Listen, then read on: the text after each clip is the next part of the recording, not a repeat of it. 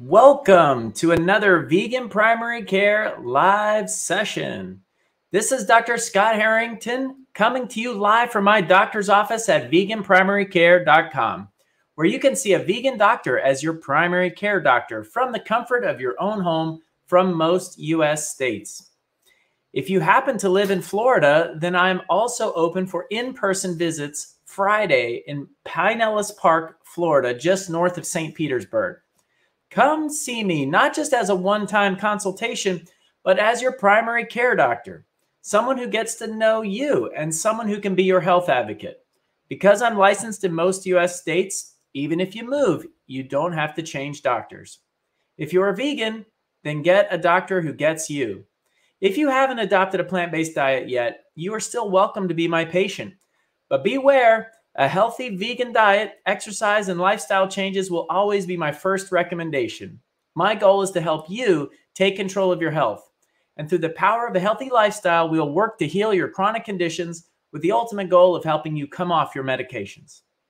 For my patients who cut out animal products altogether, you will not only be helping yourself feel better, but you will also do your part to stop animal suffering and to decrease your impact on the environment. Remember that this content is for educational and entertainment purposes only. This video is not intended to take place of your own doctor's advice. Okay, we are streaming live on multiple platforms, including YouTube, Facebook, Twitter, and Twitch. Ready to take your questions. Okay, let me pull up the comments section here. We've got hi from Tamara Sergi from me and mom. All right. Good. Here, I feel like, okay, my phone, it's on, I've got it on mute. Okay. And we've got Rena. Okay. Rena says, should we take our vitamin D supplement with D3 containing K2 as well, or just D3? Well, I don't see why you have to take any additional K2 as long as you're getting greens in your diet. Greens contain plenty of K2, and you're going to get enough equivalent to a supplement. And so this, believe there's an absorption concern with K2 and making sure that the vitamin D works. But if you're vegan and you hate eating greens, you need to reevaluate. You got to start eating more greens in your diet. The goal every day, try to have a salad every day. And then if with the vitamin D, I don't think it would hurt to have vitamin D with K2, but you can get the good old standard vitamin D. I recommend taking 2,000 units of vitamin D, but if you barely ever get sun, maybe take more like 5,000 units. And we've talked about this in previous videos and that sort of thing. So you get plenty of vitamin K2 with greens. So it's not a complete requirement. Okay, thanks, Rena. Now, Karen Bliss. Good day, Dr. Harrington. Is coconut water the same as fruit juice in terms of sugar content, or is it okay to drink regularly? Good question, Karen. Hey, coconut water is pretty low in sugar, and it is, I love it. I love coconut water. It doesn't have any fat. You know, a lot of times we worry about with coconut, we worry about fat, and with the coconut water, it's negligible amount of fat, and so I drink it frequently in case you get bored drinking regular water. Sometimes now there is a little bit. There's some calories. I think it might be 40 to 50 calories per serving. So you have to kind of be careful.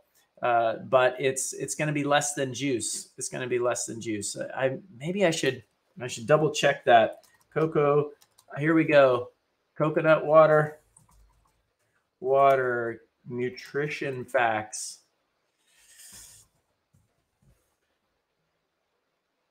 All right. 45 calories for 8 fluid ounces. But it's got 470 milligrams of potassium, 11 grams of carbs, which 10 of those are sugars. So, but no, I love coconut water, and I drink it all the time. All right. Okay, thanks, Karen. Okay. So Rena's saying, hey, most options for Amazon include vitamin K, and that's why I wasn't sure. So yeah, I don't think that the vitamin K is going to be problematic for you if you get a vitamin D supplement with D with or without vitamin K. So, but vitamin K is very prevalent in greens, and then you shouldn't have to worry about it necessarily. Maybe this is for the group of folks who are taking the vitamin D but never actually eating very many greens in their diet, and so that they are low in vitamin K. All right, Karen. All right. Yes, get the coconut water with no extra added sugar. Definitely. All right. Okay. So where is this? I wanted to. In Dr. Thurman's book, Eat to Live, I was looking the other day, and it had a cool quote. Cool quote that I wanted to put out. Oh, of course, I'm not going to be able to find it now. The best prescription is knowledge. The best prescription is knowledge by Dr. C. Everett Koop.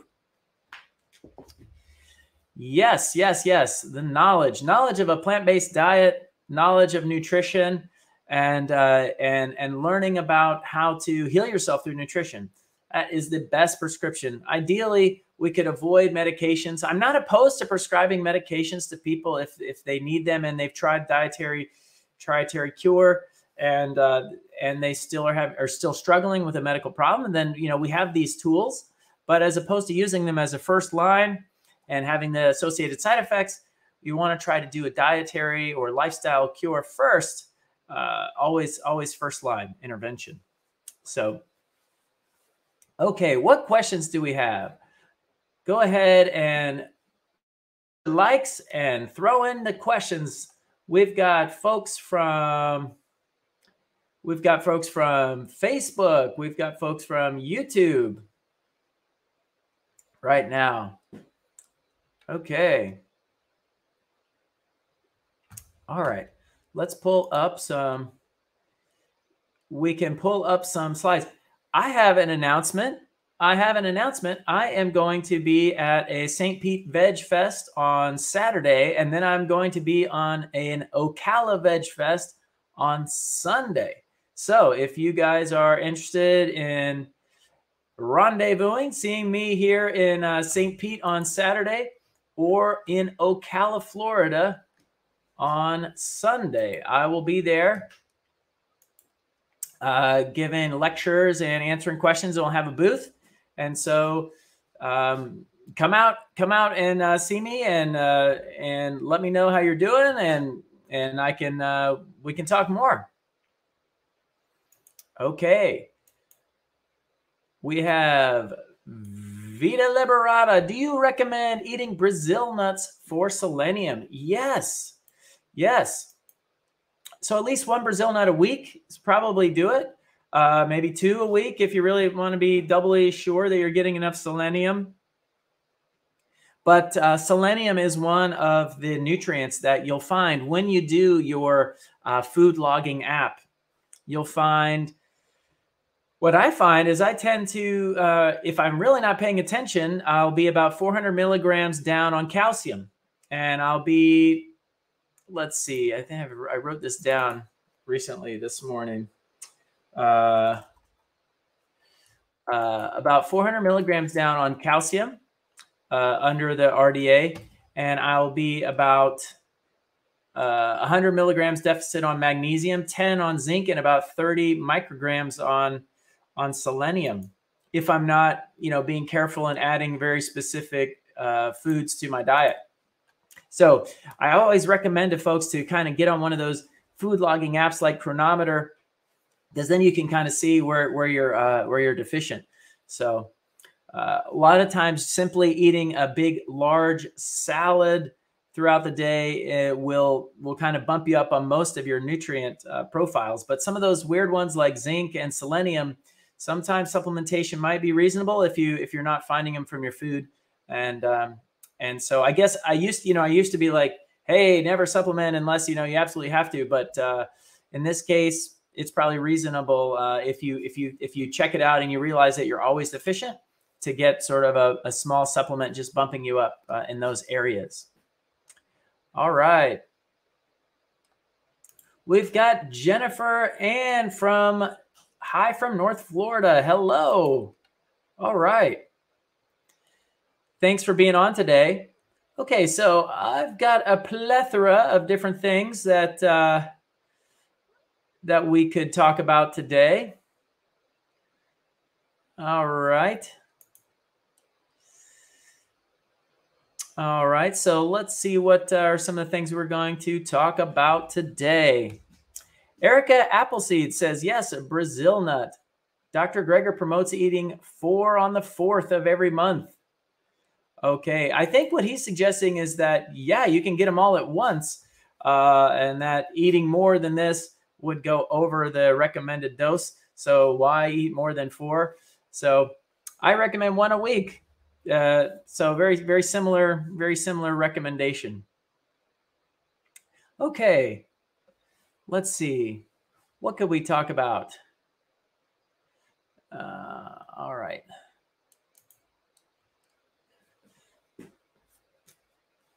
So some of the things that I go over with my patients on Tuesday night are we call them the icebreakers or the mixers. And we have each person talk about various things that they went over through the last week on their plant-based journey.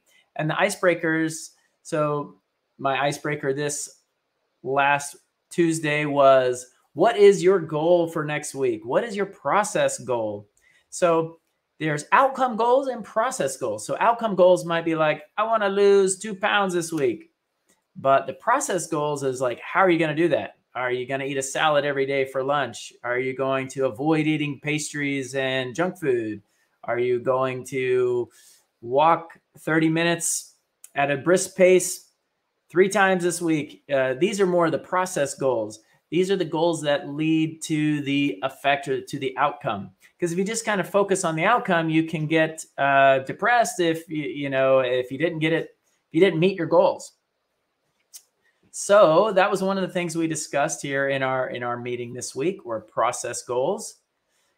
If you have a process goal that you are interested in doing for this next week, put it in the chat.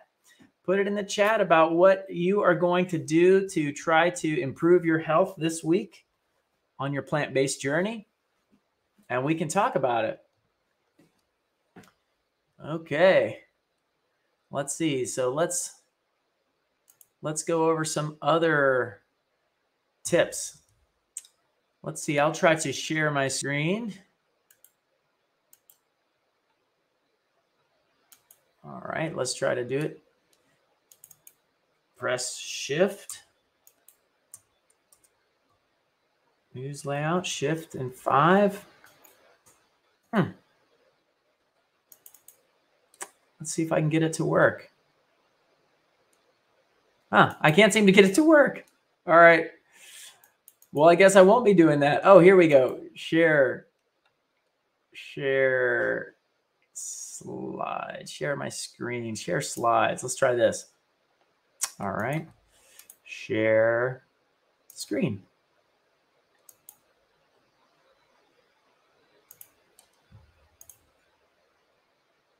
I'm going to pull it up.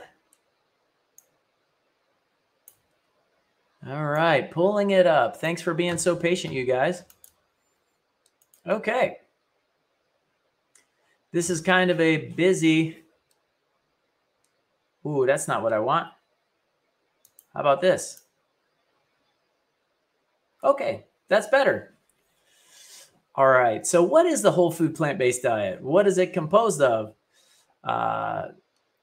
The goals for the whole food plant-based diet in general are to get your food ratios, your macro ratios, about 80% carbs, 10% protein, and 10% fat, a mix of raw and cooked vegetables. All right.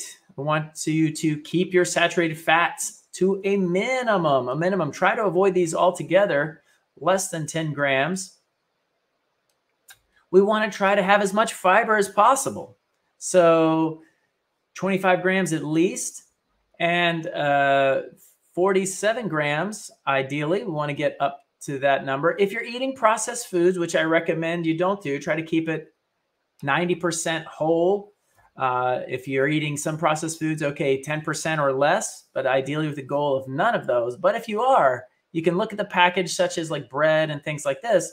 Check to see if there is a 5-to-1 carb to fiber ratio. This is a way, 20 carbs to 4 grams of fiber at least, something like that. And this potassium to sodium ratio. So potassium to sodium ratio can relate to blood pressure. The more potassium you have and the lower the sodium, then the lower the blood pressure. The more sodium and the lower the potassium, the higher the blood pressure. So those are some things that you can think about, some little goals that you can shoot for with that. Okay. So we've got a couple of things here. So Melissa Derby says, today is the start of Lent, so my goal is no processed food. Your abstinence list for the next 40 days. Impressive. Impressive. All right. Good stuff. Yeah, this is a great time for thinking about kind of bringing it back and pulling in and doing the right thing and being healthy. I love it. So that is a great goal, Melissa. Okay, Rena says, less coffee, more water. Okay. Oh my gosh. I have taken upon myself to kind of wean myself off of caffeine, and it has been painful initially. Woo! December 23rd was my last day of drinking coffee since 2021. And yeah, I had horrible headaches for several days. And then I just didn't like having this drug controlling me. So I imagine at some point there'll be some caffeine in my diet, but my regular dietary use of caffeine is over with, hopefully. So yes, this is like overstimulating your cortisol all the time, and the stress hormones play a part in blood pressure. So this is just sort of one of the legs of blood pressure. Blood pressure comes in many forms. So 1, through viscosity of the blood. 2, through having your tank full. So if you have too much salt in your body, where salt goes, water goes. It's harder for your kidneys to remove the fluid. And so you retain fluid and you retain more water in the tank, higher blood pressure. And the last leg is the contraction of the blood vessels, which is mediated by stress. And so coffee is a little bit of a stressor. So that is one of the reasons why I wanted to get it out of my diet. I'm not getting any younger. Not getting any younger. I can't be getting all stressed. So coffee had to go. All right. All right. Karen Bless says, my goal is to add more raw vegetables to my meals. I love it. Raw tends to be better. Yes, you hear talk about, you can get more nutrients out of tomatoes and lycopene if you cook it and stuff like that. But in general, raw food seems to be the way to go. You tend to be more satiated, so it tends to be more filling. There's a lot more chewing involved, and it's not pre-cooked, pre-digested, and you tend to be more satisfied. So make sure, add more raw vegetables and raw fruit to your diet. You will feel better for sure, Karen. Okay, Adrian Corcoran says, for a healthy individual, how many days of water fasting is considered safe? All right, so this is a great question. And there are water fasting centers because in general, water fasting is recommended under medical supervision, especially if you go 3 days or longer. 3 days or longer is really probably 3 days is probably the limit that you would want to do just at home. Now, you would not want to fast if you are a type 1 diabetic and you're taking insulin and stuff like this, require insulin without supervision, without supervision. So if you are totally healthy, you have no medical problems, make sure you're drinking plenty of water and you can fast. You can fast. And honestly, the first day is the worst because your body is kind of used to the rhythm of of eating. And so the first couple meals that you skip are usually the hardest. And believe it or not, it kind of gets easier. And so when I've been on water fasts, I'll have my cool water, I'll have my warm water. It's kind of funny, but yeah, you can try to kind of mix it up a little bit between your cold and warm water.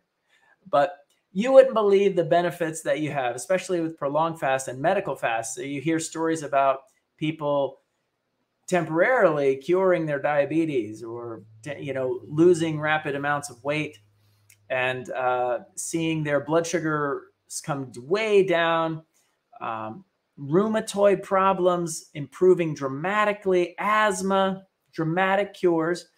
And so water fasting is kind of always one of those treatments that is out there that, and I recommend anybody who wants to go to one of those places like True North, and there's many other water fasting establishments that are medically supervised to, if they can do it, then do it, because they will be impressed.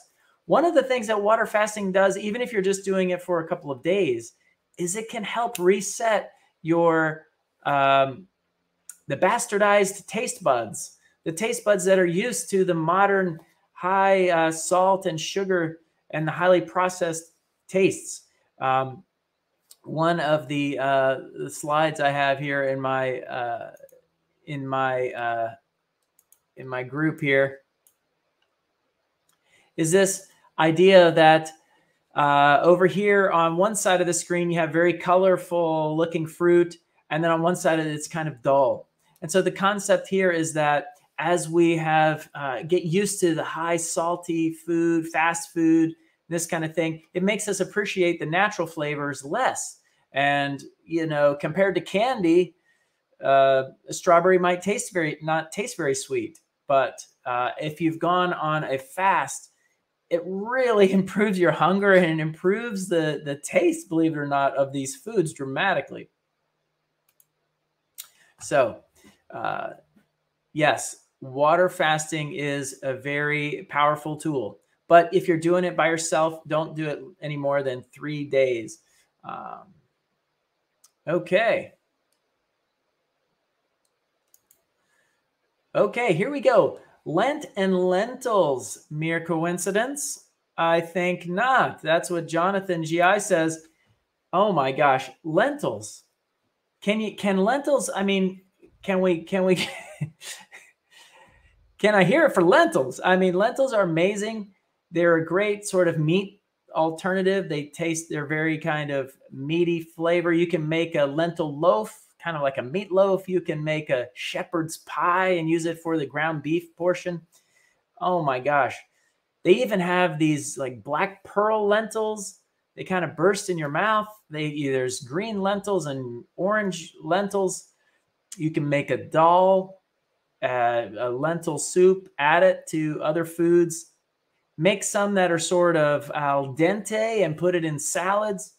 A little vinaigrette with it, and it's amazing. Yes, lentils for Lent. I love it. Good one. All right. Well, if let's do this slide here. This is an analogy for salty food being a drug-like scenario with your mouth. I know when I eat Pringles, for instance, or Doritos, back in the past when there would be Doritos in my house, one would go in my mouth and I would be chewing it up, and the next one would go in my mouth before I could even think twice. And I was in a frenzy. I was in a feeding frenzy. And so I say, careful when you're eating a salty food, you're on fire. You're in a feeding frenzy. And what do you do when you're on fire? You have to stop, drop, and roll. Stop eating the Doritos or Pringles, drop them, and roll out and reflect on what happened. Oh my gosh, I was just in a feeding frenzy because of the salt. So whenever you're eating a really hyper palatable food, you'll realize that you're kind of stuffing your face on accident. And this totally happens to everybody, where nobody's immune to the power of the salt, because that's it's a flavor enhancer. So just be careful. Be careful, definitely. Okay. We've got a few more minutes to go. If you're still here with us, go ahead and smash the likes. Smash the likes if you like what you're hearing. And drop a question in the field and in the comment section, and I'll see if I can help you out. All right. Okay. Here's a fun little tip. All right.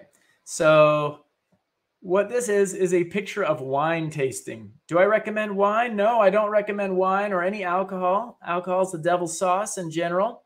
But what this sort of highlights is the idea of the wine tasting. When people do wine tasting, they start with the sort of maybe less powerful flavors like sparkling wine and white and rosé, and it kind of goes into more powerful flavors. I'd always heard to try dry wines before you try your sweet wines, because if you tried the sweet wines first, the dry wines would taste like vinegar. You know, they would taste bad. So the concept is that this can also play a role in when you're eating food. When you're eating food, to sort of maintain, you know, how tasty something is you want to eat the foods that have the more subtle flavor palettes earlier in the meal or first. So things like salads, or you know things like mild fruit or something like that. For dinner, if you eat them in courses, especially with kids, if you give kids the pasta with marinara, a real strong marinara flavor first, they're not going to eat the vegetables on the side, because the vegetables in comparison would taste pretty nasty. So what you would do is you would give them maybe the cooked vegetables first, or the raw salad and then the cooked vegetables, and you don't let them even see the other food, and you give them real small portions that is not too scary or overwhelming. And you start with that, and then you get the food that's more savory and potentially saltier and that sort of thing later on in the meal. Because otherwise they wouldn't be touched. They wouldn't be touched. Otherwise, then you get all mad at them. Hey, you're going to eat your this or that. And then when you force food on kids like that, you can create aversions. You can create something where they get disgusted by the idea of baked broccoli or something like that. And that's no good. That's no good for everybody. Remember that food takes several tastes. It takes about 15 exposures in order to have learned flavor preference. Just like it takes about 15 times to hear a song before you really have memorized it. And it's sort of like muscle memory in your brain, I guess you could say, you know, rote memorization. And so that's when we become familiar with a flavor, when we've tasted it about 15 times, and we can anticipate the flavor and not be scared and not have a disgust response. So with kids, it's trying to expose them to small amounts of not too scary portion sizes of various flavors like broccoli and carrots and things like that, so that they start to learn the flavor and not be scared of it. Okay, let's see here. Did we get any other questions? Oh, we did. Is miso okay as a salt replacement in recipes? I've heard that this is a reasonable replacement. It depends on how much sodium is in miso, and I think that there is low in sodium is from my first, from what I'm remembering. I know that I think I've heard of miso being used in some of Chef AJ's recipes and that kind of thing. So let's see. Miso nutrition facts. I think it depends on the miso that you get. So in just a brief search, it looks like miso could contain, if you get miso by itself, it's a fermented soybean, but it has salt. So it depends. You'd want to get a low salt version. So I guess the answer is it depends, Garen. Trying to get a low salt version. Okay. Why does salt burn my tongue? Well, I know what it does to worms and stuff. As a kid, people would put salt on worms and they would get all messed up. I know that it can disrupt membranes. It can disrupt membranes, and because of the osmotic gradient, water will try to go where salt is, and it's when you have something really salty, like direct salt on your tongue, it could disrupt. It can be disruptive, or it can even has just a straight up mechanical. It's a salty, pointy crystal, so it can when you salt on the tongue. But yeah, if you have any open wounds, you pull salt on the wound. They talk about it. It's disrupting to the membranes of the cell, and can cause local destruction. So maybe if there's any tiny cuts on the tongue and you eat something really super salty, then you could actually feel it. So let's go from there. It was a great time meeting with you guys. Thank you so much for all of your questions. And until next week, I will see you next week at 12 noon, 12 sharp. And until next week, stay vegan. See you then.